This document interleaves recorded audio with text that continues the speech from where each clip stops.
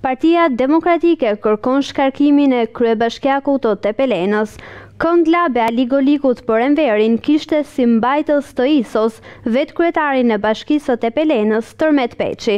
Në darkën që ai shtroi për përvjetori, menjëhershëm ka qenë reagimi i Partisë Demokratike i deputetit të qarkut të Gjirokastrës, Tritan Shehu, i kërkon kryeministrit shkarkimin e kryebashkiakut Peci.